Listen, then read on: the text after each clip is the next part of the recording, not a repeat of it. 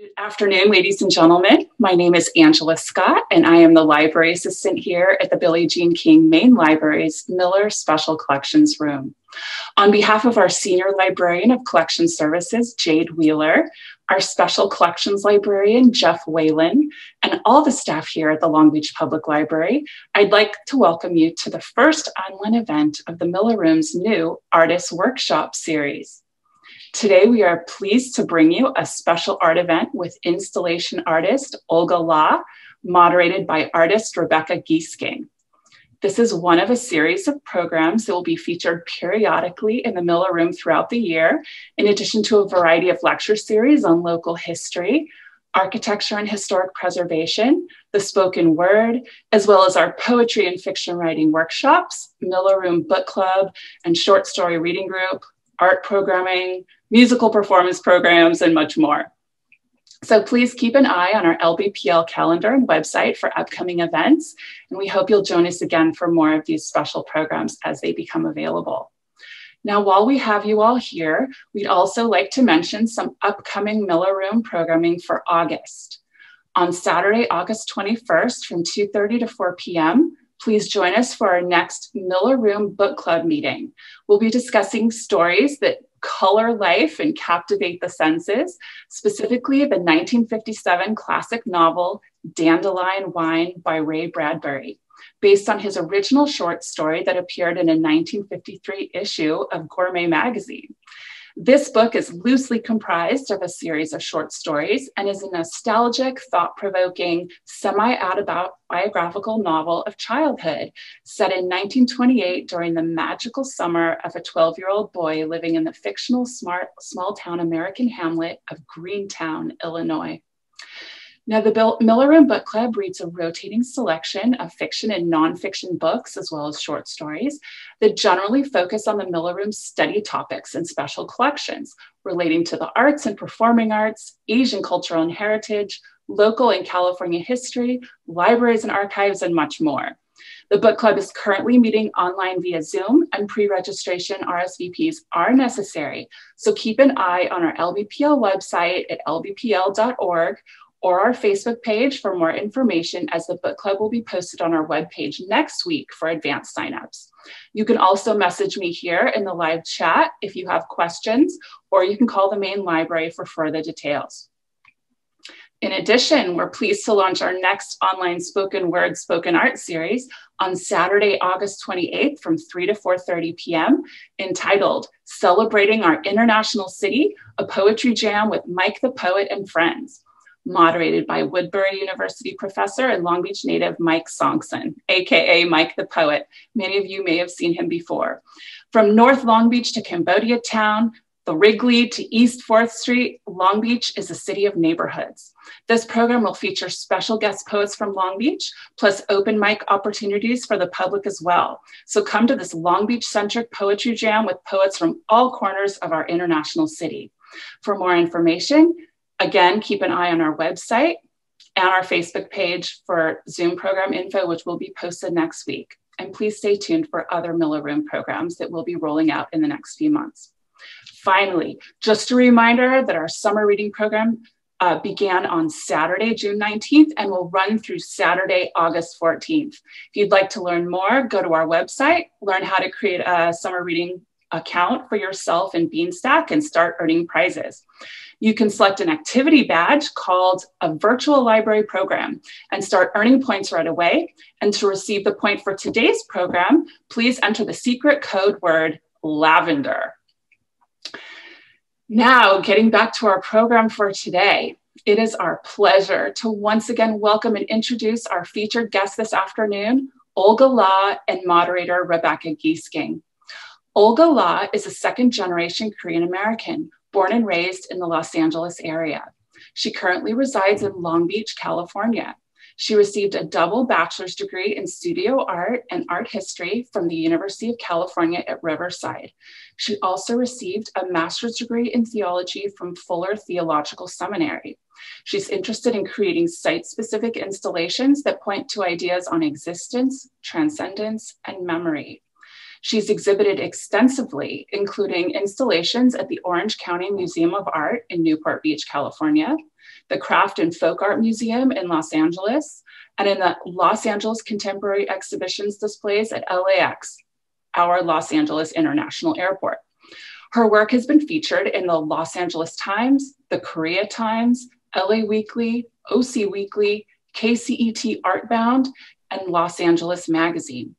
Her awards include an Artist Fellowship with the Arts Council for Long Beach, the Korea Arts Foundation of America Biennial Award, and the Goldman Fellowship for Residency at the Jurasi Resident Artist Program. Olga, thank you for joining us today. We are also pleased to introduce Rebecca Giesking, our guest moderator for today's program. Rebecca is a Long Beach artist and the director of Fun for Art Supply Warehouse in Stanton.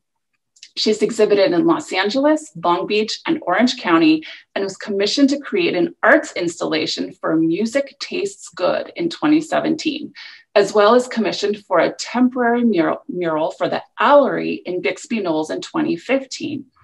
As the director of Fun at Art Supply Warehouse, she provides art education programming and plans exhibitions for Catalyst, which is the Art Supply Warehouse's classroom space, while she also collaborates with local organizations like ours to provide arts programming. Now, in today's program, we'll learn more about Olga's work as an installation artist, and she'll lead us in an art activity that you can do at home and then bring back to the library. After our program ends today, everyone will have until Saturday, August 14th at 5 p.m. when we close to drop off and return your finished artwork, if you like, to the Billie Jean King Main Library's circulation desk so they can be delivered to Olga. Olga will then use your art creations in the development of a larger community art installation that will be displayed at an off-site exhibit location, and more info regarding that community exhibit will be announced soon. And at the end of today's program, we'll also have a Q&A session that will be moderated through our chat. So if you have any questions, please type them into the chat bar. You'll see the chat button at the bottom of your screen, and you can type and submit your questions there, and they will be answered as time permits. And by the way, for anyone who can't make the live program today or needs to watch it again to finish the art project, the archive video of today's program will be posted on our LBPL YouTube page soon. So we'll email you the link to the video as soon as it's posted. So stay tuned for that. Finally, if you're having any difficulty with your audio or video today during the program, please let us know in the chat and we'll try to assist you remotely. So thank you again, everyone, for joining us today. And without further ado, ladies and gentlemen, the Miller Room is very pleased to present our very special guests, Olga Lah and Rebecca Giesking. Thank you, Angela. Thank you, everybody, for being here today. I'm so excited to lead you all through this workshop and to talk a little bit about my work. What I'm going to do is jump right into leading you in creating this piece that we're working on today. And then we're going to be doing some painting. And while the paint dries, I'm going to show a little slideshow and talk briefly about what I do and the kind of work that I make.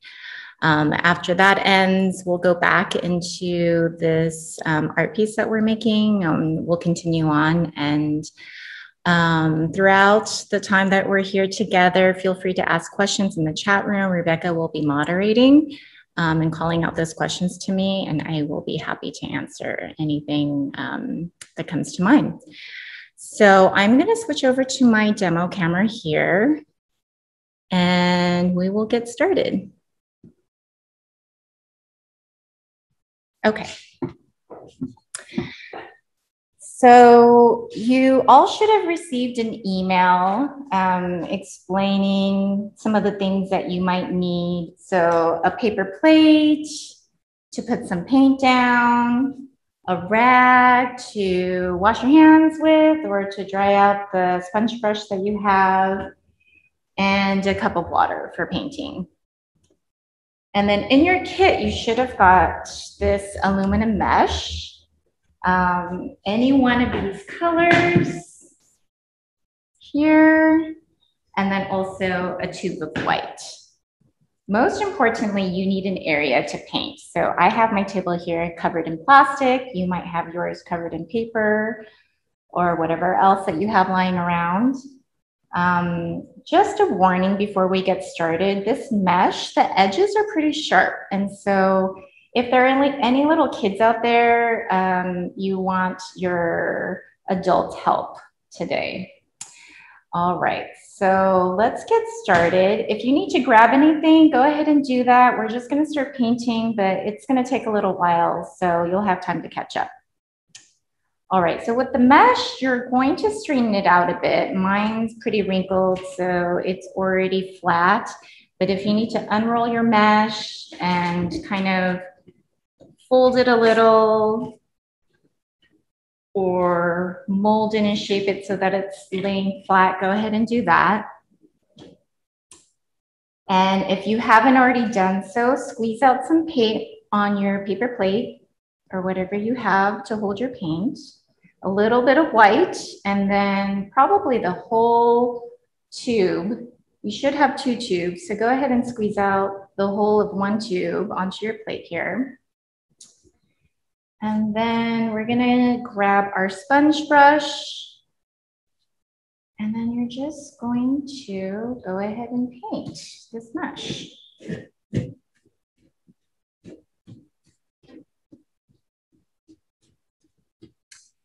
Before I continue on doing that, go ahead and just keep on painting your mesh. I'm going to show you a little bit of an example that I have here.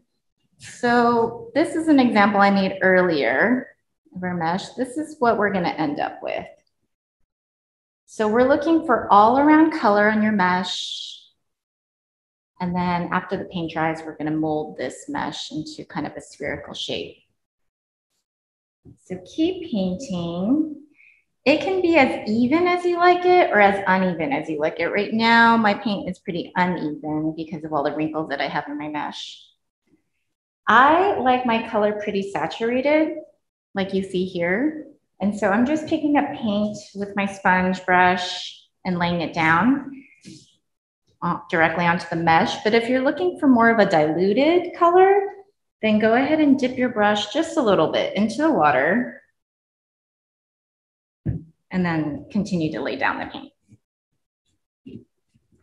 What I recommend is starting from the middle and then out into the edges because the edges here may kind of rip into your sponge brush here. So working into the middle and then out towards the edges. Hi, Olga, I had a question. Your mesh, as it's kind of wrinkled, do you want people to kind of wrinkle it before they paint as well? Or is it okay if it's kind of laid out flat? It's okay if it's laid out flat. If you would like, you can go ahead and wrinkle it. I was kind of fiddling around with my mesh, so that's why mine is pretty wrinkled.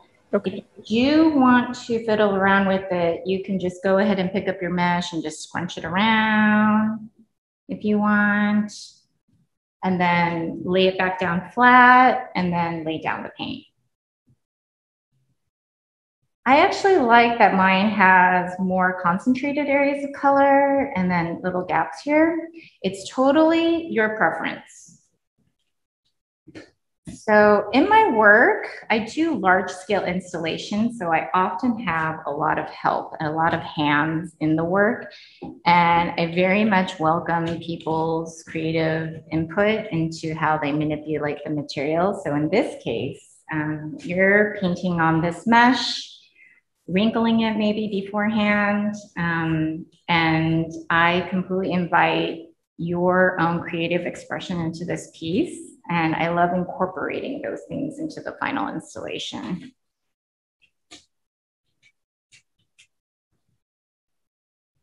We're just continuing to paint here. So earlier in my work, I started out as an artist about 10 years ago, and I would use a lot of commonplace materials like books and sponges and fan trellises.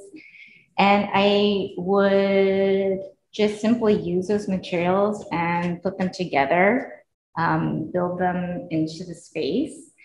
These days, I've been taking, again, still commonplace materials, but manipulating them, and a lot of times painting them. So that's why I have this idea where I wanted to take this mesh which I've been working with lately, and then applying paint. In this case, we're doing all different colors.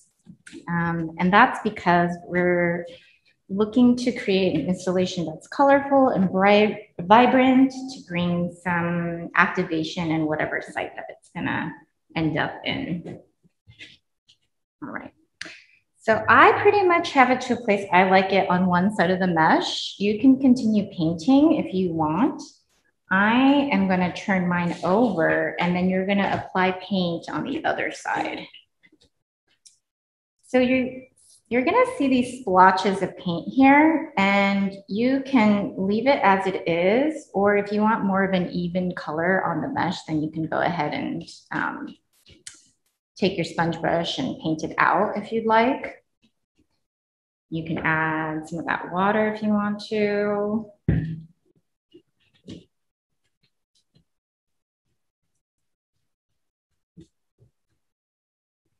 So a lot of times I'm using color in my work, again, to bring vibrancy, and most importantly, to usually change up the context of the environment. So I'm really interested in interrupting space. And one of the ways I do that is by using color.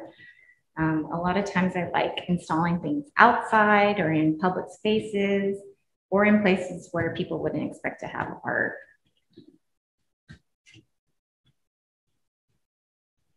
So when these pieces come to the library, we are going to find a site to hang up these pieces, and you all will have a chance to come and look at the final work.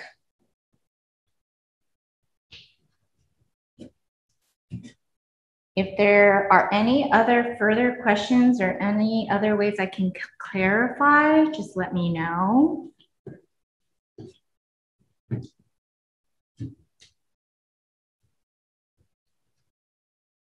And if you start running out of paint, go ahead and squeeze out your other tube of paint. Art Supply Warehouse has generously donated all these materials. I love this art store and go there a lot. So check it out if you haven't been there before. They have an array of different art materials there.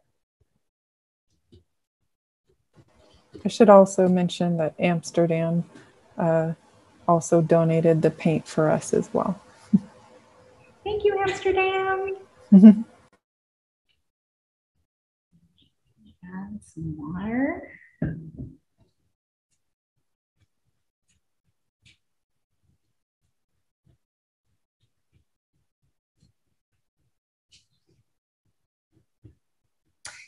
So we're working with acrylic paint, which is great for metal. This will sit well on top of the metal and last longer.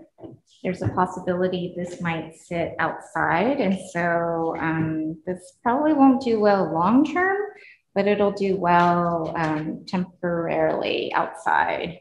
It does end up being an outside installation. A lot of people ask me what installation art is. And so for just many people out there who are curious or who aren't really familiar with installation art, it's taking materials and building in a site for a site. So usually the work gets dismantled at the end, and then if there's an opportunity to have it built somewhere else, then it will be reconstructed somewhere else, and it usually will have a relationship in whatever site it's in. And so it's constantly changing. It's very immediate, so really of the moment. It's never the same, which I appreciate. And it speaks to the relationship to you in the environment. I'm really interested in the viewer's experience in relation to the work. Okay. I've got it to a point where I like it on the other side. I'm gonna add some paint probably later on the edges here because I have them blank. I might do that at the end after we mold and shape this. I am going to move on to the next step, but feel free to listen and then go ahead to that second step. And then in the meanwhile, keep painting if you want to. We are going to move on to use this white paint here now. I'm going to wash my brush.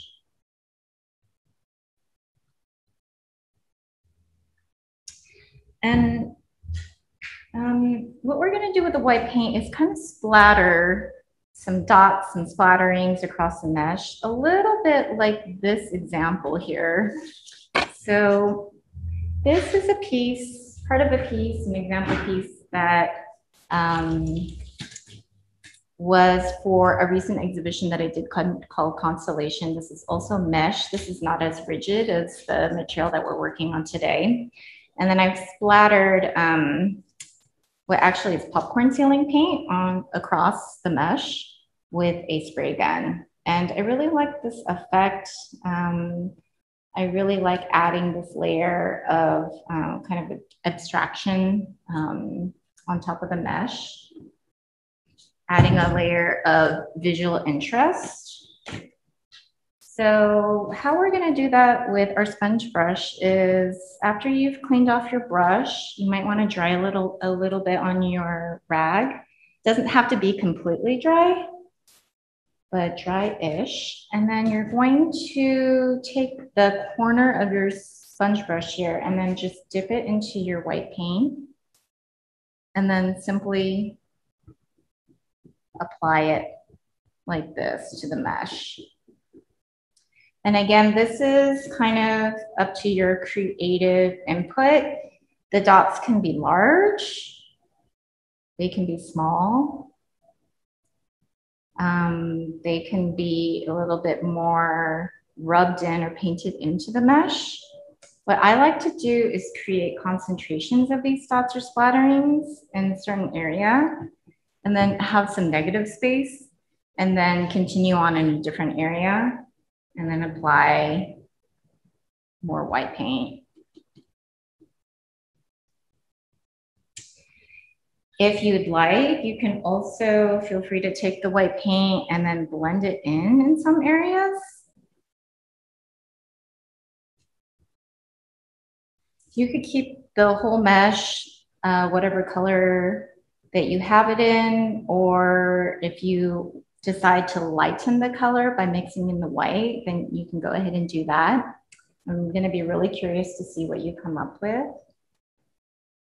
But for me today, I'm gonna apply this paint in these splatterings across the mesh. So the example that I just showed you, the yellow piece, was for an installation called Constellation. And I think kind of this white paint, the splattering across the mesh kind of alludes to that whole idea of constellation and the experience, the ideas that are conjured up with that word.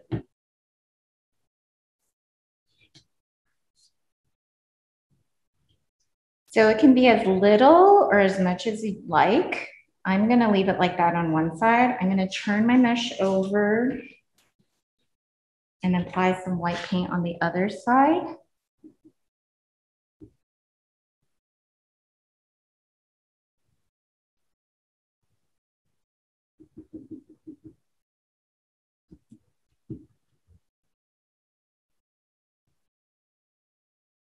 And then in a little bit, we're gonna let this dry, or you can continue painting if you need more time. I'm gonna move into a slideshow of my work and talk about what I do and answer any questions that you might have.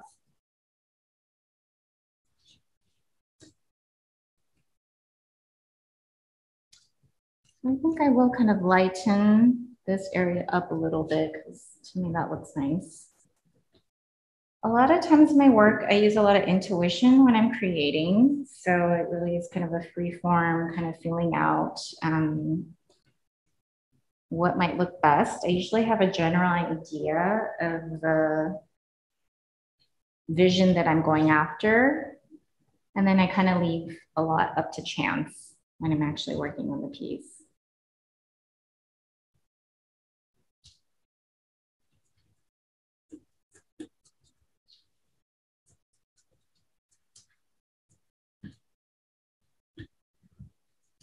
Okay, so go ahead and keep painting.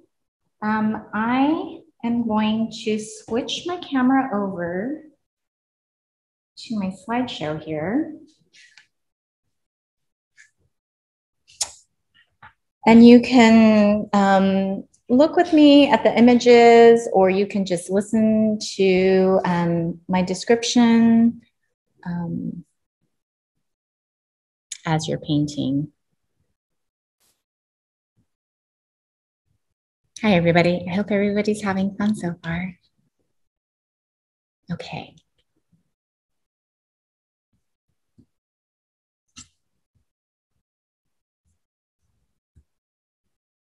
All right. So I just want to thank Rebecca for having me here and organizing all of this. I am thrilled to lead you on this workshop, but also just to have an opportunity to talk about what I do. I've been in Long Beach for a total of about 14 years. And I really enjoy being in this community here as an artist. So I'm really just glad to be with you here all today. So this first slide is called Translation. And this is one of the first pieces that I had done. Again, I started about 10 years ago. And I was really interested in taking commonplace materials and repeating them in space, and kind of understanding the effect of these materials across an environment. This is about kind of the metaphor of life and the memories that we carry, and how the memories that we choose to hold on to kind of inform our reality. This has had many iterations. So this is the latest iteration of this piece. It has 2010 on here, so that was the first time this was made, but it has changed and grown. This was here at Art Center, and then right before this, it was at LAX. And again, feel free to put any questions in the chat room. You have a question. Somebody's asking if those are all books. Yes, these are all books. They were all bought on Craigslist. That's awesome. Yeah. A lot of romance novels. And yeah, I had to create this specific piece where it's just this large. I had a lot of students from Cal State Long Beach to come and to help me build this. So a lot of Are they mostly paperback books? Yes, they're all paperback. They all happen to be of the same size. And a lot of them are from a certain year. So like 80s. So they have a certain coloring on the edges. Okay. Somebody is asking, did you change the colors, or did you just keep them the way they were? So initially, it didn't have any of this white paint that's applied on the piece. That was added later. And it was another layer that I was adding to this piece to emphasize this metaphor of a narrative of life. And so the white for me represents the future. So whereas the books kind of represent the story of our lives and our past, the white is sort of pointing towards this unknown future and what we're headed towards. So the paper, all of the books are actually sprayed with fire retardant. And so that has sped up this discoloration that has happened. So that's why it seems a little bit darker in some areas. And I totally welcome that. I love how it's, there are these strange spotted colors that are appearing on the books, and how it's becoming dark brown in certain areas. Yeah, it really helps age some of it. I wouldn't have thought, you know, how important it would be to spray it with the fire retardant. Yeah. That makes a lot of sense. Yeah. Initially, that wasn't my plan, but it happened to be at this one location where the fire marshal required us to spray it down with fire retardant. So Like, okay, well, they're just books, so let's do that. That's how that happened.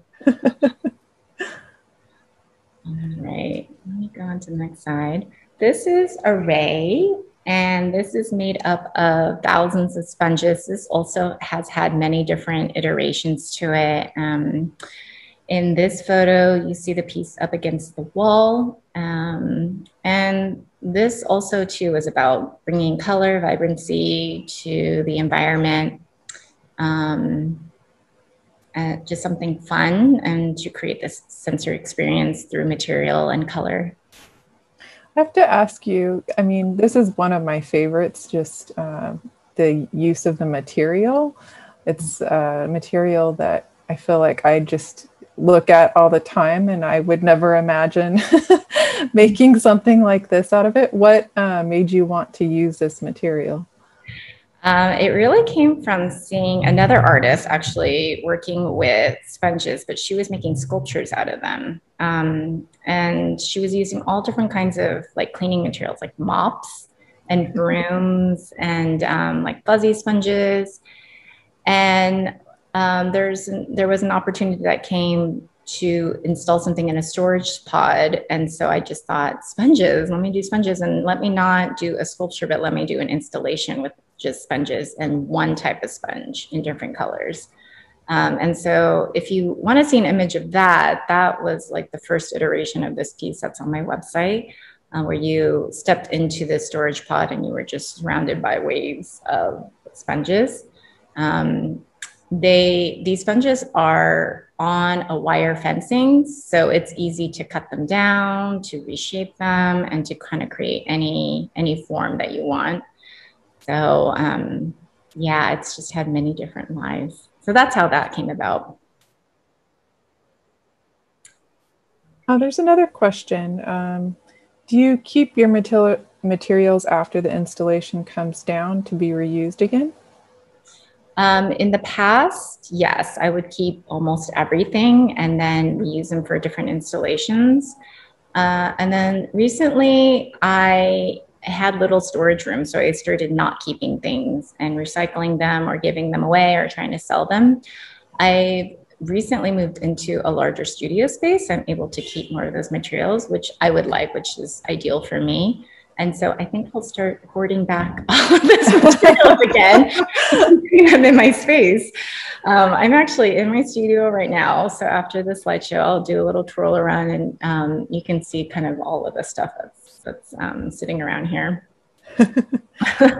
There's another question. How do you attach the books together and the sponges together? Oh yeah, so the books are applied the same way the sponges are. They're on this wire fencing. And I was using that a lot when I started out as an artist because it's just so easy to use. You can just plop things onto this fencing material and then cut it down, reshape it, because the fencing is very malleable. So the books are attached with a different technique though. It's a little bit of a complicated process, but they are stapled to zip ties, and those zip ties go around the fencing. So you can imagine it was a lot of handwork and a lot of attaching of each individual book. I also learned to strip down the books. The first time that I did this, I used the whole book and applied it to the fencing, and the piece would fall down. But then it was just way too heavy for this metal fencing. So over time, I learned that I needed to strip down the books into pieces and then apply it onto the fencing. And that's worked out much better. That makes sense. Another question is, the fencing, was that chicken wire or like chain link fencing? It is, you know what? I'm going to do a little twirl around here actually, because you can see it here. There's a pile of it. I don't know if you can all see that, but it's that rectangular fencing. It's not quite chicken wire. It's stronger than that, but it's less strong than chain link fence. Okay, kind of in between. Yeah. And then there was a question if one of these pieces were at the LA Book Festival.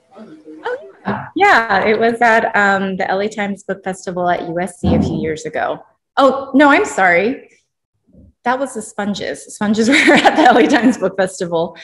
The books, they've been at a lot of places. They've been at Biola University, at LAX, I mentioned, Fuller Seminary. They've been in, and actually currently part of it is hanging at Utopia Restaurant in downtown Long Beach. So if you want to go and see that, that's their long-term temporary. Yeah. Okay. Very cool. Thank you. All right, so then this slide is a piece called Compline, and I was aiming to create a dreamscape on the beach. Compline is from the tradition of praying the hours, and Compline is the last hour before sleep. And it's just a time to get ready for dreaming and for visions. And so I wanted to take that idea and apply it to an outside landscape. And so this is kind of what I've come up with. This is one image. If you go on my website, it's kind of this photo narrative of different images on the beach. And then this next one is called Release. And this was specifically for a symposium. Sometimes my installations are inspired by materials or space or an idea. In this case, I was asked to create something for this symposium that was on trauma and healing. And so my thinking and my thoughts on healing are that it's not a final event or an experience. It's kind of this reoccurring thing that happens where you are finding healing throughout your life for whatever pain or sorrow that you're experiencing. And so I kind of wanted to create this effect of this sweeping material that's going off the ground.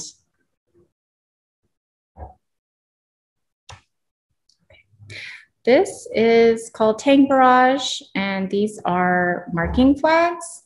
So I have one right here actually. So just some of these things, and these marking flags are usually found in construction sites and in building zones. And I had the chance to do something outside for an outdoor exhibition, and I was really drawn to this cage above a tunnel. And yeah, so I took these marking flags and just overwhelmed this cage with them. And yeah, just trying to create some visual interest on an urban street.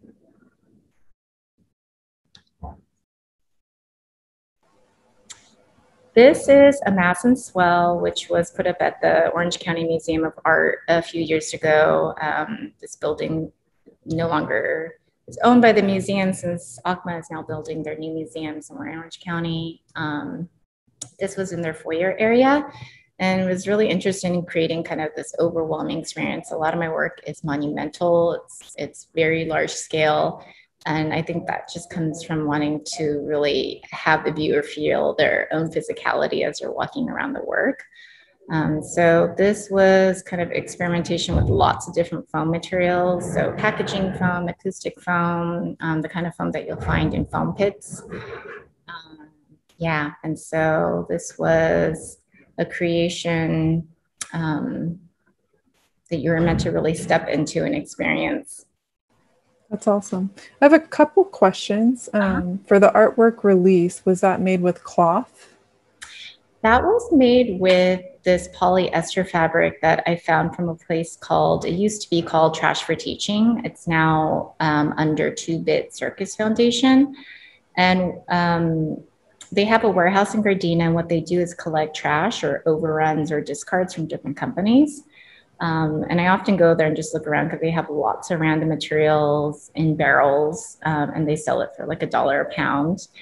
And at the time, they had these rules and rolls of polyester white fabric. And it's really ambiguous as to what it was used for or what it was manufactured for. But I just found the material really like alluring. So I ended up using it for this installation. And I kind of manipulated it by pulling at the edges, had a lot of help doing that. So it had this kind of ruffly effect.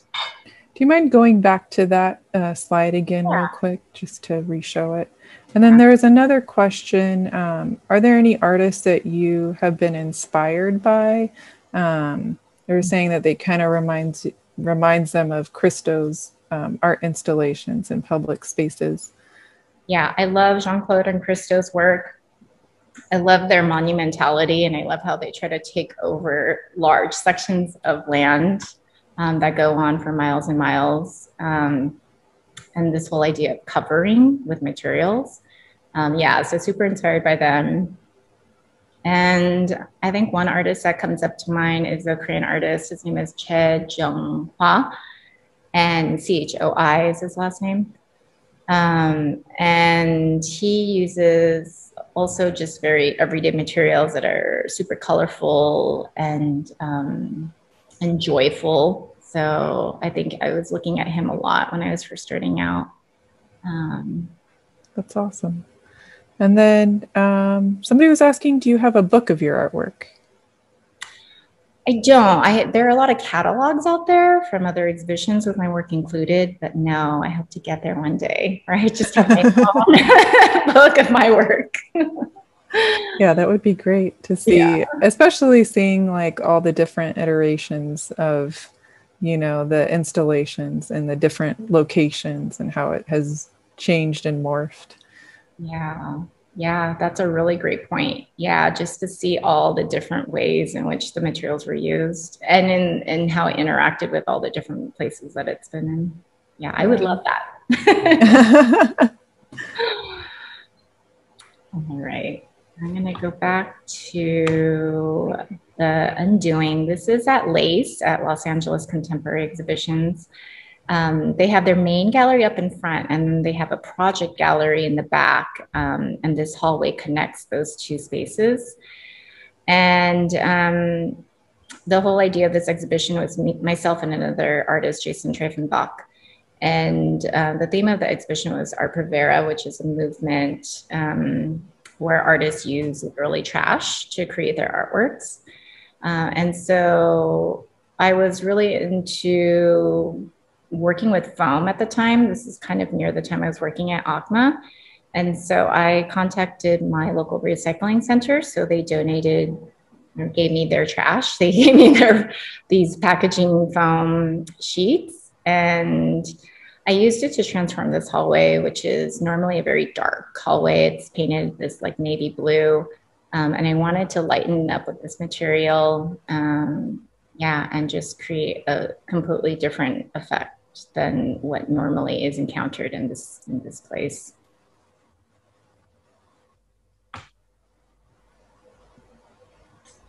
This is Loosen Shifts. And this material too was also from I like calling it Trash for Teaching, but it's 2-Bit Circus Foundation. And I came across this material. So this is what it looked like. This is how I found it. Again, I'm not really sure what this was used for or what this is exactly. They kind of look like very large sequins, and they had it small, medium, large, extra large size, but I just got a bulk of this material. And then a chance came up to install at the Ice House in Long Beach. And so this is what I came up with. So I took away these edges here, cut them, and then built these sections that kind of came together and that were hung from the ceiling. And this piece really was just about transcendence. Angela read my bio and talked about how my work is about transcendence and memory and existence. And so this whole idea of kind of creating this moment of wonder so that people ultimately can ask themselves, you know, how am I having this experience? Why is this experience happening? And taking whatever that is outside to their everyday lives so that they can kind of see their surroundings in a new way. So thankfully, this piece has had a lot of different lives, and most recently was at LAX, and I think that's my last slide, and I'll show you that, excuse me. Quick question. What are your favorite materials and textures to work with? Are there certain colors or color families that you like to use specifically? I like it all. I really love color, but if you go on my website, you'll see a lot of pieces that are just white. Right now, I'm very much interested in using this mesh. So you see it behind me. We're working on it today. I really love the translucency of it. I love the malleability of it, the shapes that it can hold, and all the different potential it has. You can leave it as is, or you can paint it. Yeah, so I feel like I will be working with this mesh for a little while longer. Do you get inspired primarily by material first or the space first? It can be either. Yeah, I think because of where I am now in my career, I am fortunate enough to receive a lot of invitations to come and install in places. And so I'll look at a space and then kind of come up with the ideas from there. So in those cases, I'm really inspired by the space. But initially, when I was first working out as an artist, it really was just me kind of experimenting with whatever I could come up with. So that involved going to the warehouse in Gardena or going to thrift stores and just walking around, going to the 99-cent store, and then just getting attracted to whatever seemed really fun or interesting. Yeah, but that still can happen, and it really is just all of the above. It just depends on the situation. Yeah. Are there specific colors and textures that are kind of like based off of when you're creating, that's kind of like affected by your mood or what's going on in your life? I would say I usually come up with color concepts based on sort of the idea I have for the work. And that's purely personal and kind of a creative response. In this case, the slide that we're looking at right now, this was a collaborative project for residency, and pink here is kind of the dominant color with hints of like yellow and this neon orange and pink. And I knew that I wanted it to be a bit celebratory and loud and vivacious. And to me, for this work, it seemed like these colors were going to support that vision. And so, and this was also a collaboration. So this is just one angle of this, but there are a lot of mixed media drawings in this piece because the artist, this was at ECF Art Center in San Pedro, and ECF Art Center support artists with developmental disabilities. But a lot of these guys are amazing artists and amazing drawers. And so there's a lot of mixed media in here. But then there's so much of also my input here, which is like all this shredded paper and tissue paper and cellophane. So yeah, that's how usually color comes about for me. It's a very intuitive process. Makes sense. Do you have a preference between installing in like a gallery or like a private space versus like a public space? Yeah, I like venues where it's available to anybody. Private events or functions are great because you get a paycheck. It's studio practice. And I'm, more than happy to do those things because it's an opportunity to create, it's an opportunity to collaborate with whoever's putting on the event and to come up with a vision. But public spaces are nice because it's available to anybody and it's a chance encounter usually for the public. Unless it's at a gallery or in a museum. So I do prefer those places. It's great when you can find those public sites that also have a budget to support the artwork. So yeah, that's usually my ideal situation. Let's see here. Angela says, I love that word that Olga used, vivacious. Do words and adjectives like vivacious ever inspire your artwork before you create? or give you a concept to work around?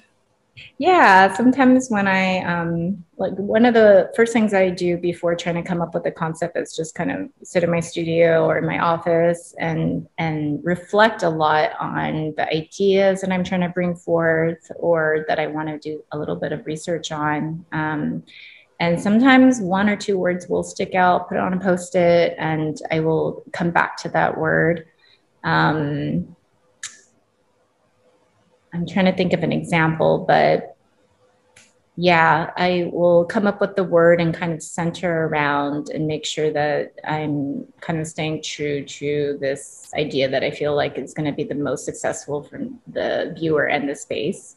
And it's also, I was staring at the title of this piece. It's also fun to come up with titles sometimes. You know, moiety is a word that I had never seen before, but it means two halves coming together.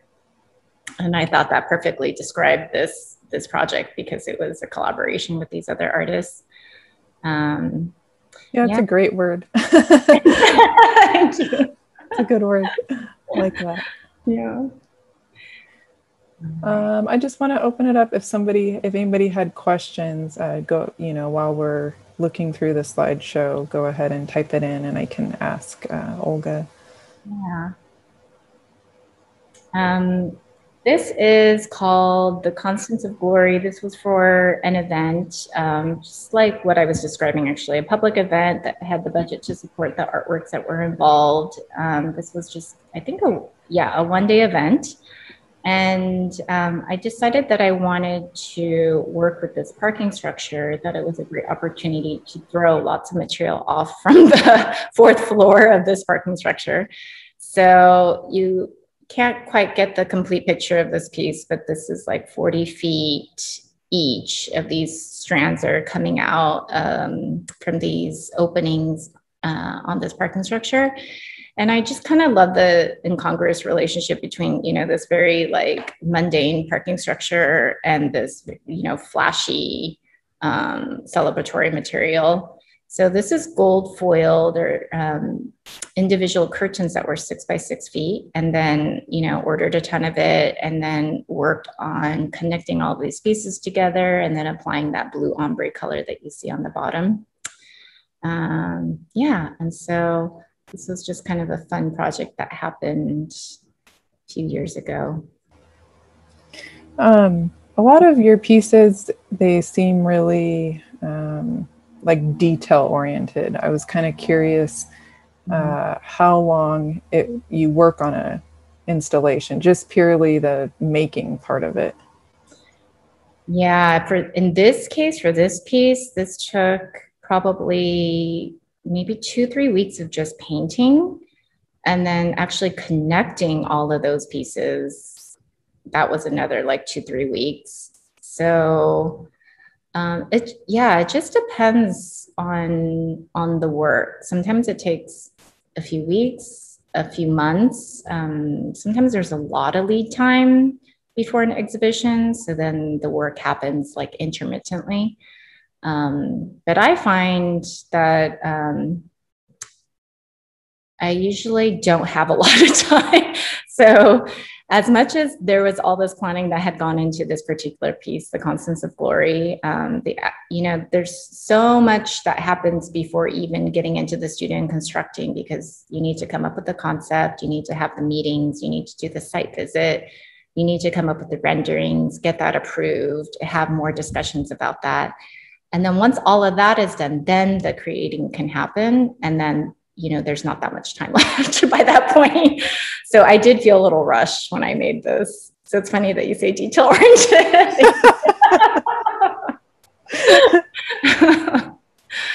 I can just tell there's a lot of work that goes into it. Yeah. I had I hired an assistant and she was a huge help, and she came and painted and alongside with me. So yeah. So then this is Lucent Shifts. And this is kind of the last way that it was installed. This is from LAX, and this just came down. It went up right before the pandemic happened, and then, had a few viewers at the airport. And then, yeah, just came down last week. So, you know, it was great to see it going from this art festival in Long Beach to, you know, places standing at LAX and having, you know, a large swath of the public see it. So, and I think, yeah, that was my last slide. And then this is my website information. If you want to follow me on Instagram, I have more photos there. This image right next to that information is a rendering of a project that was supposed to go up last year, but got canceled because of COVID. But you'll see a lot of just, yeah, additional images like that on my Instagram. Whereas on my website, you'll see formal portfolio images. That's awesome. I have a few questions. How do you generally decide on your titles for your work? Is it kind of self-generated, or do you kind of collaborate with other artists or people to come up with a name? Yeah, that's a great question. In a lot of different ways. The last piece behind me, this is part of that work called Constellation. I actually didn't come up with that title. I mean, it really was kind of a collaboration. So the curator and I worked on this piece. It was specifically for this gallery at the Irvine Fine Arts Center. And she ran by some title words with me. And then we kind of landed on Constellation.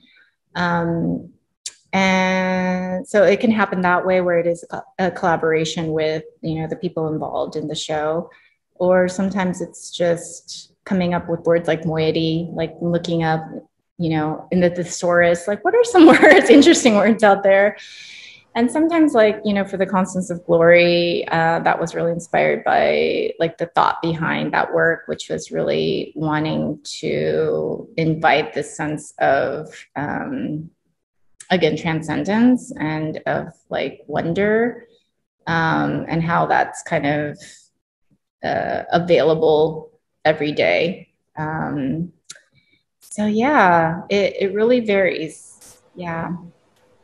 And then do you have a favorite piece that you've made, or like few top favorites? Well, that's hard. I don't think I have a favorite. I, again, really love this mesh. I put it up for that show in Irvine, and, you know, because of COVID restrictions, I actually didn't install it myself. The preparator put it up. And so I'm really looking forward to working on this and seeing what comes out of it.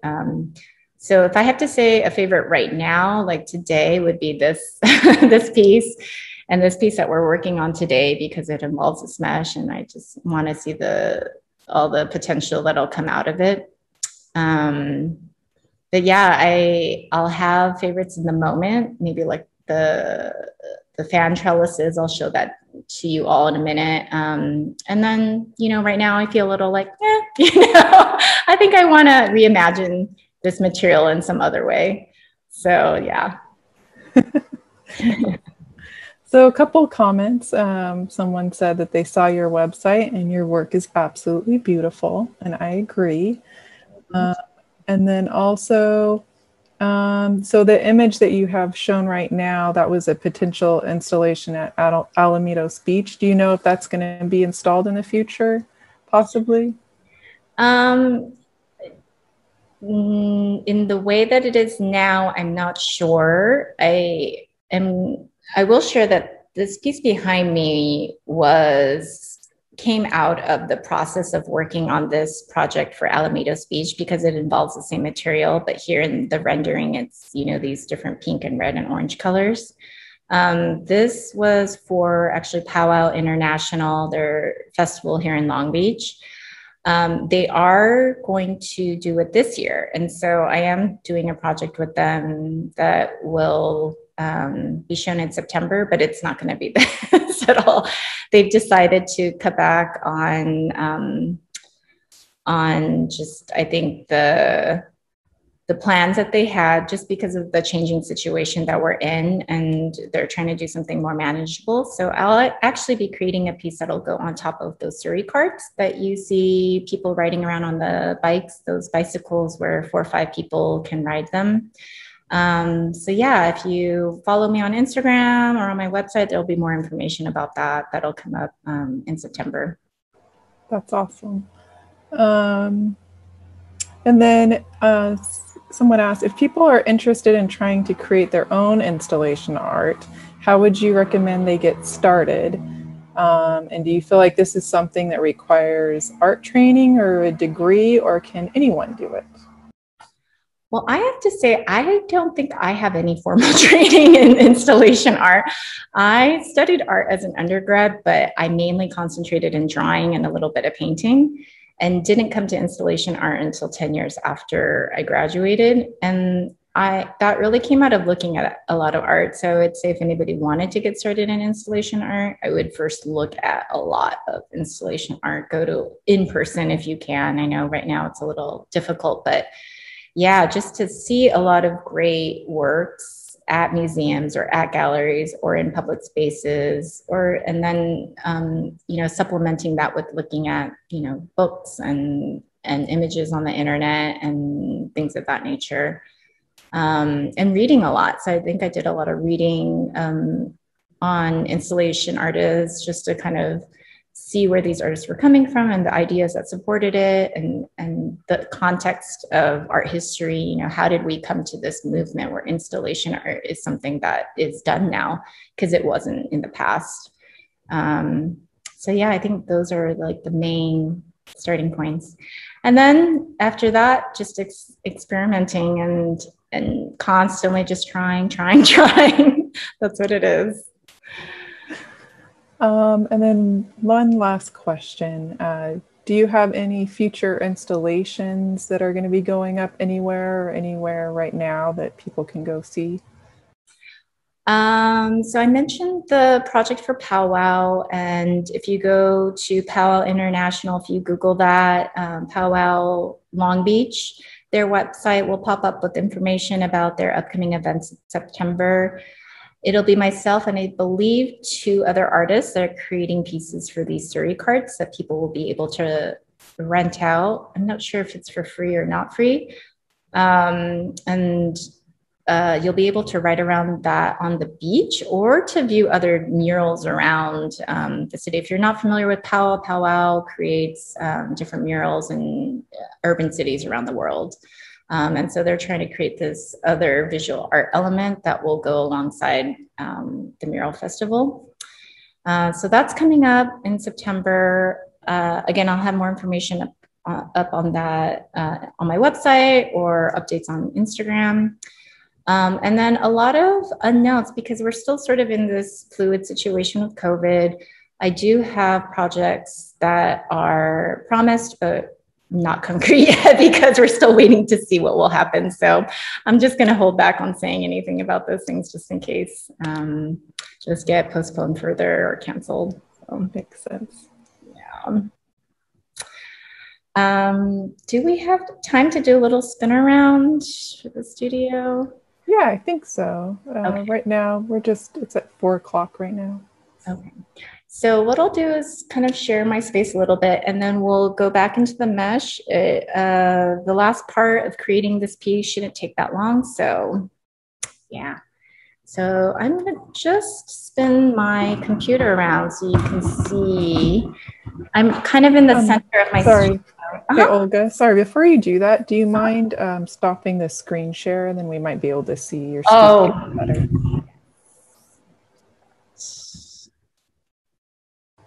Okay. Am I coming through clearly? Yeah. Okay. So this is the back end of my studio right now. I just moved into this place a few months ago, so I'm still trying to get things organized. You see kind of a pile right here. That's part of Constellation. This is the back door. And if I spin this a little bit further, you'll see some more boxes. The sponges, the span trellises that I mentioned earlier, still have the sponges. And these are the boxes that I just came back from LAX that have lucent shifts in them. I'm gonna spin this over here. I'm really fortunate to be in this space where it has really tall ceilings and it's a very long warehouse. As you can imagine, I have a lot of materials that I've accumulated. This is the other end of my studio. So I have shelving there with a lot of tools and other materials that I use, and just more future potential material. We were talking about what I get inspired by. So I picked up this roll of Mylar and this other kind of clear roll. And I hope I get to do something with that one of these days. You see these are discarded wood blinds. And that was used for an installation, but I'd like to use that again at some point for something else. So a lot of things lying around here that I hope have a life somewhere eventually. I like that. I like that you save the materials if you can, you know, to reuse. Somebody was asking, how do you incorporate sustainability in your work? Yeah. Rather than creating new materials, I'm really interested in just using things that already exist out into the world. So, you know, going to the warehouse in Gardena is kind of part of that. Things that would have normally have ended up in the landfill. I love just kind of taking those and reusing them. What's great about those materials too is that they're really ambiguous. You're not really sure what you're looking at. So when they kind of come together for installation, it's great when people are just questioning what this is and what is this used for. I say that, but I also want to stress that I think the vision for the work for me is the most important. And so I'm not always 100% driven by using sustainable practices or sustainable materials. I do as much as I can, and that is my goal. But people often ask me, you know, this question. And so I just wanted to put that out there because sometimes you will see artworks that were bought online or, that were bought in a store. So if anybody was wondering, hey, is that recyclable? No, not always. Yeah. And then another question, do you ever put out calls to the community to gather materials, or do you mainly look for it just on your own, or is it a mix of both? In the past, it was a mix of both. And lately, it's been more that I will go hunt for those materials and purchase them, especially if there is a budget that supports that. Just because hunting for materials or putting a call out usually takes a lot more time. And there's a lot of variables to that. And there are a lot of inconsistencies with what can be found. And so again, that just adds more time to the process. So, but I would love to do that if I did have a lot of time available. You know. Any other questions? Thank you. I don't know if I have any more questions right now. Maybe if you want to go ahead and kind of work on the shaping part, and then if anybody has questions as we go along, just go ahead and type them in the chat and I can ask out loud. Okay. All right. So I'm going to switch to my table camera here and then see. All right. So our mesh should be somewhat dry by now. It's not going to be completely dry, so just get ready to get your hands dirty. We're trying to go for this spherical shape again. And there's no right or wrong way to do this. I kind of just keep my hand in the middle and then lift up the edges and bring it to the middle. And it really is just kind of wrangling this mesh in some ways. You want to just also, again, watch out for the edges here. So I kind of quickly brought this into the center here. And then you want to just, for the next few minutes, fiddle with it. Mine is a little too flat on the bottom for me, so I'm going to try to shape that. And now that if you have kind of your general shape here, I'm going to actually switch to the face camera so you can see me do this.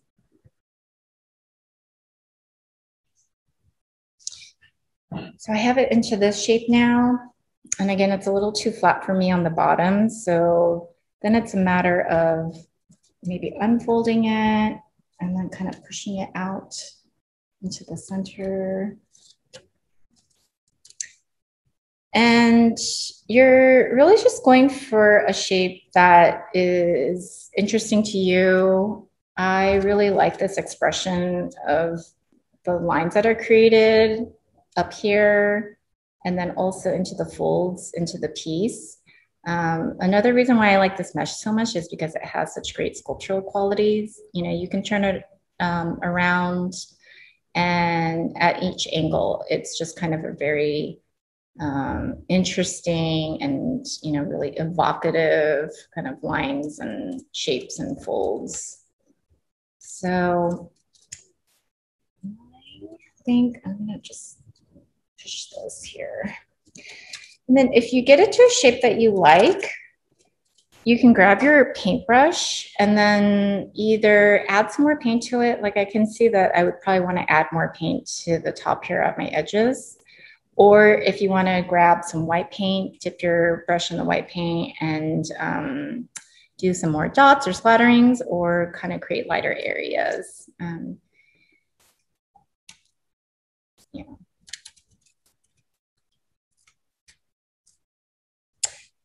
And then what's going to happen with these is you're going to bring them to the Billie Jean King Library within the next 3 weeks. And then I can't wait to see what you all came up with. And they're either going to hang or be applied to the wall. That's another great thing about this material is that there are a lot of different ways that this can be installed somewhere.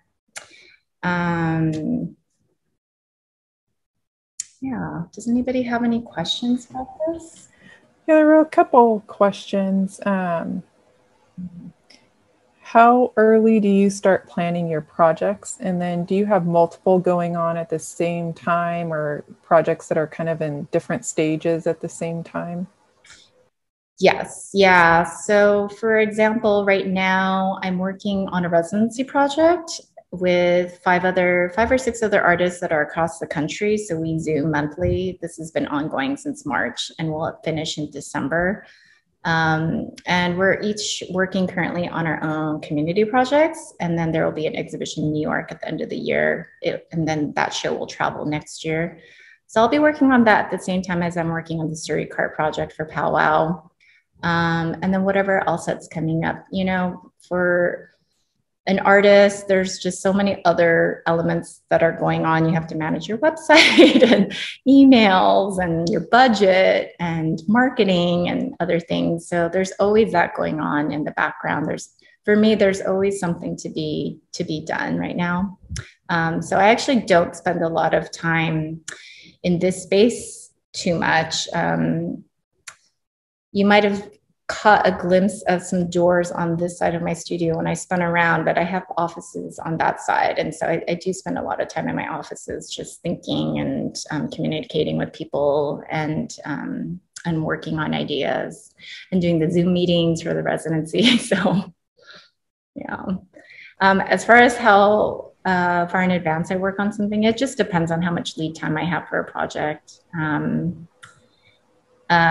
For Powwow, I worked on it immediately because it was something that was coming up in September. So that's like an ongoing project that I'm working on.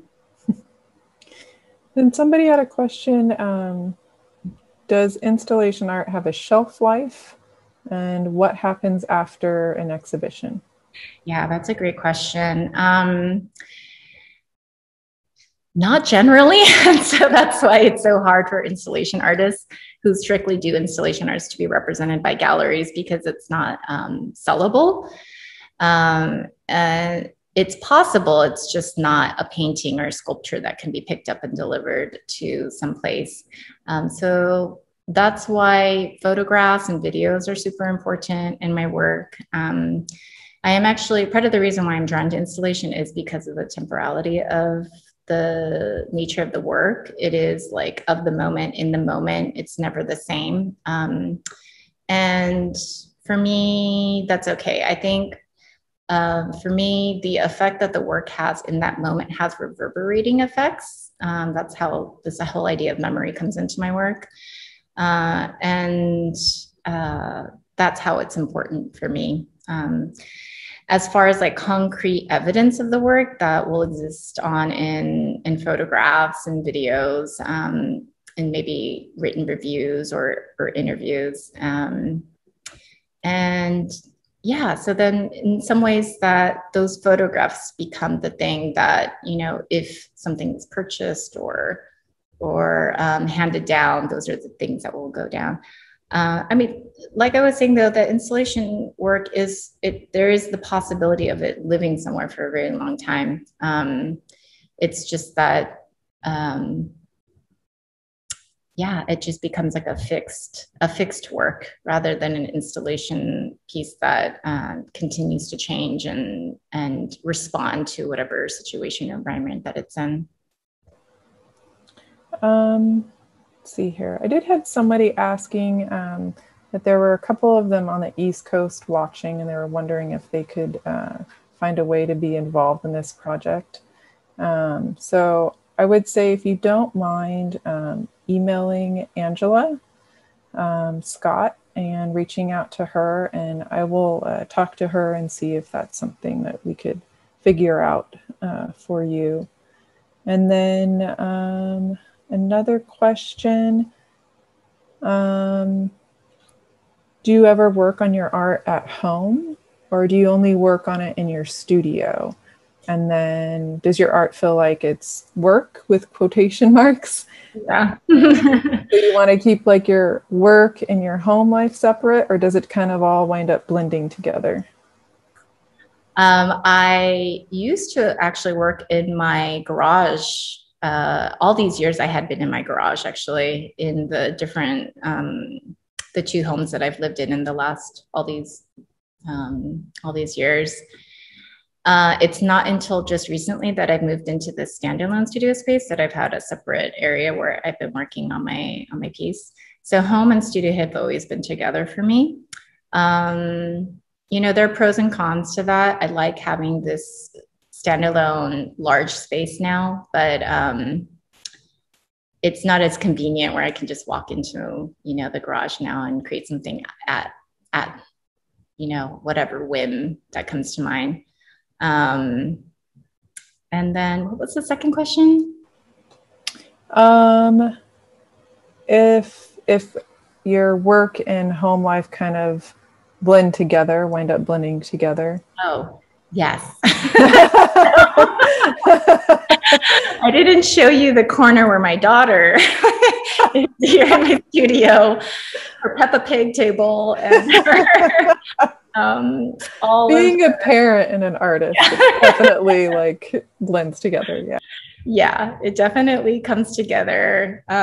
She'll use my materials to play with, and she create tunnels and obstacle courses. So yeah, because my daughter is so young, she's 6.5. It definitely, I'm in this place right now where it's both. I'm working here, and then she'll be playing, or yeah, I'll be taking her somewhere for a class or camp, and then I'll be working in my sketchbook, you know, as I'm waiting for her. So yeah, it's definitely a blend. And then there's another question. Is installation artwork always geared towards public experience? And then, yeah, go ahead. I think generally visual art is activated by a public engagement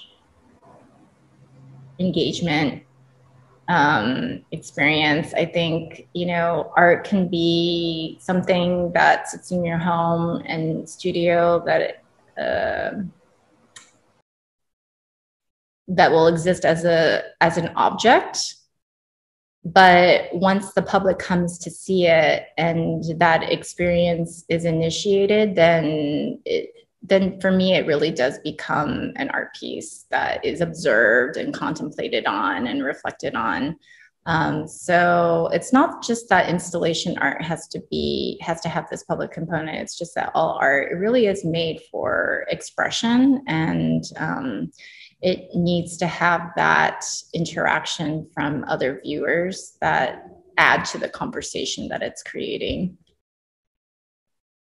Definitely. It's about communication in a different way. Yeah. Let's see. And then that person was also saying that they are they were skeptical. Sorry. They were skeptical in the beginning of the project, having never done this kind of art, but the mesh looks really cool now, and it's been an experience just making it. So that's awesome. That's great to hear. Thank you. And then somebody's asking, when we return the artwork to the library, can they put their name on it? Oh. And will we be able to come and view all the art pieces? So yes, we're looking for a location to install all the pieces together. And as soon as we have confirmed that, you know, we'll let you all know where you can go view it. Yeah. As far as putting your name on it, I think that's a question for Angela. Hi, May. I think that was the question from May. And I'm just thinking that, I mean, it's kind of up to Olga, but I would think maybe if you put like a color in a corner of the artwork or something, I don't know what you guys think about that, but maybe a color in a certain place so that it would be visible to you or identifiable by you. You would know that that's your piece. But I honestly have no idea how Olga's going to be putting all this together. So it may or may not be visible.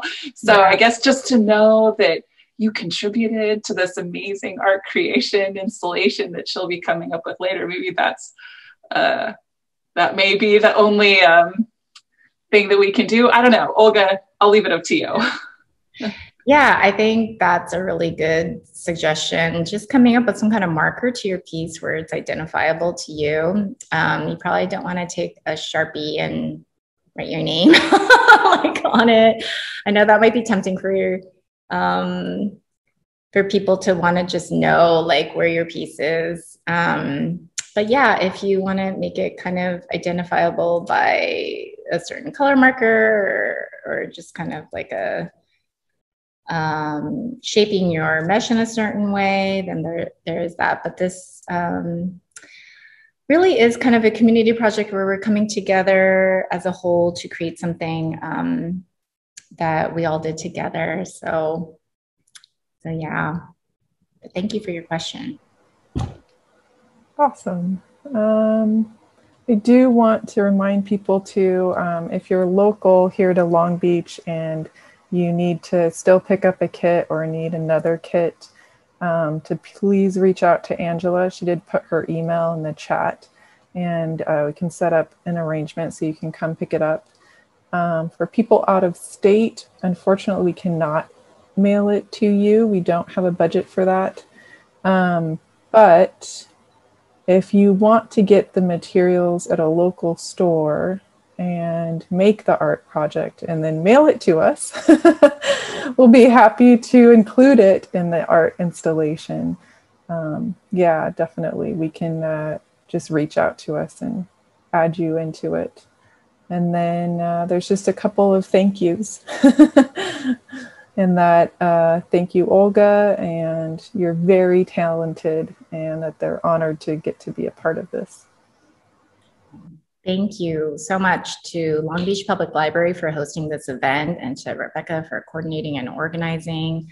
Also just a shout out to Art Supply again, and also to Long Beach Arts Council that supported this event. Really grateful to them. They are a great organization that supports artists and arts organizations in the Long Beach area. So if you get a chance to check them out, please do so. Thank you so much for everyone who participated. I am really happy that you all joined me today and for just listening to me sharing about me and my work. Thanks, Olga. Thank you so much. Thank you. Thank you to both Olga and Rebecca. It's been such a fun program and so interesting. I know it's really gotten my creative juices flowing and ideas percolating. And I also want to just comment, I just really love how expansive your vocabulary is. Maybe that's part of your art history training as well. But how you use words not only to convey your feelings, your emotions, your observations about the art and the world around you, but also how those words can inspire your work as well with different ideas. So that was just something that I took away and just been really, really impressed by. And I just want to mention that if anybody has any remaining questions or comments that you want to include in the chat that you'd like to have answered, we do still have a few more minutes. Our program does officially end at 4:30. So we can hang around for a few more minutes if anybody does have anything remaining to discuss. Or if you can't stay any longer, you're welcome to type up your question, leave your email address, and we can get that to you later, a response. And then also I'd like to mention that if anyone has any more questions or interests about installation art and artists or art just in the LA, greater LA area around Southern California, we do have a lot of resources in our library collection. So please make sure to check out our online catalog on our website for more information there. We will be happy to hook you up with different resources that you may want. So we'll still have a few more minutes. And I just, again, thank you, Olga and Rebecca, for sharing your time and your expertise to provide this wonderful program in support of the educational enrichment of our Long Beach Public Library community. And again, I want to extend the library's personal appreciation to the Arts Council for Long Beach, as well as Art Supply Warehouse, Rebecca is representing today, and Amsterdam Acrylics for your very generous in-kind gifts and grant support of today's event. And also, of course, always a thanks to our library administration and staff, our friends of the library, our LBPL Foundation, and many other local contacts who have helped to promote our event today. And finally, last but not least, we just really want to thank all of you, our wonderful guests, for joining us today for this artist workshop series. We couldn't do it without you, and we do it for you. So again, our sincerest gratitude and appreciation to all of you. So just wanted to check if anybody has any final comments. Okay. Somebody was asking, sorry, I'm going to jump in. Somebody was asking about the paint. So it's Amsterdam acrylic, and they're asking the shade of blue. I actually don't have the paint on me. Olga, can you let them know the shade? It is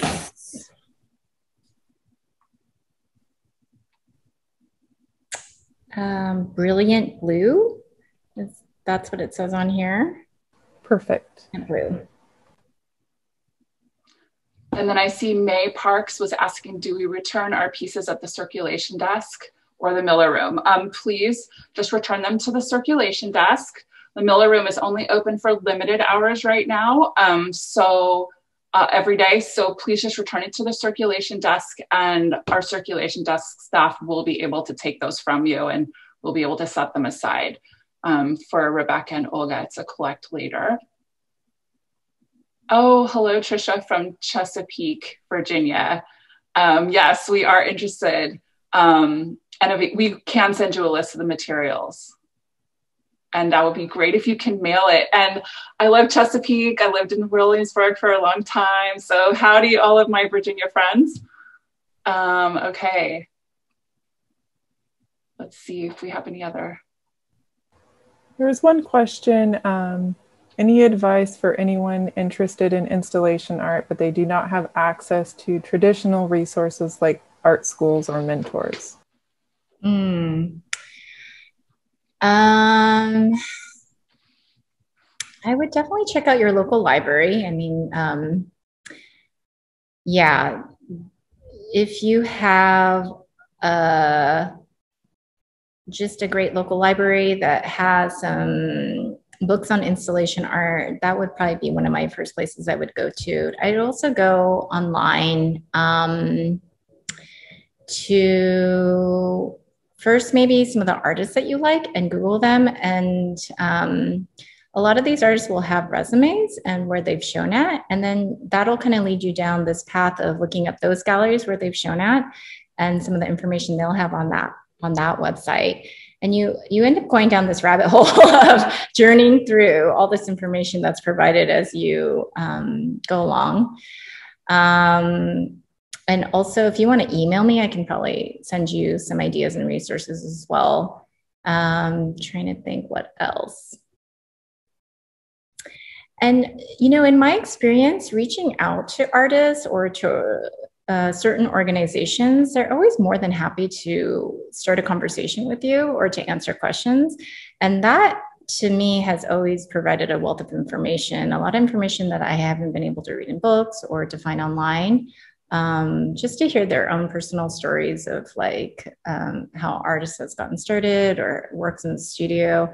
And then certain organizations, not all are, I mean, a lot of these organizations are busy, but some are welcoming to just leading you down the right direction. So those are just a few suggestions that come to mind. Thank you. I just made a comment in the chat that there are also, you know, community art programs through like local parks and rec organizations in your local cities that may have, you know, rather inexpensive programs and classes that you can take. Local libraries, like Olga mentioned, and they have art programs. You never know what you may find at your local library, or resources and artists that they can hook you up with through their connections. So that's always something to try. Local university art programs, you know, may have artists or instructors or public programs that they offer that may be sources of information to you as well.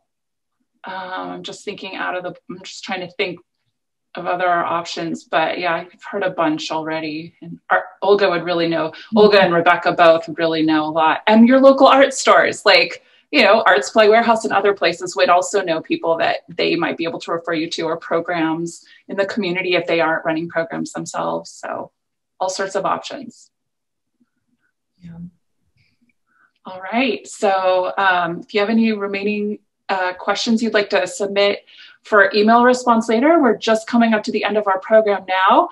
But again, I just want to say thank you, our sincerest thanks and appreciation to all of you for attending today, and to Olga and Rebecca for being part of this wonderful program for us and launching our new artist workshop series. So this is really exciting. We hope to have more coming in the future periodically. So thanks again. Have a wonderful evening, everyone. Stay safe and healthy. And we look forward to seeing you again soon for more upcoming programs with the Miller Room and Long Beach Public Library. Thanks again, and have a great night, everyone. Bye.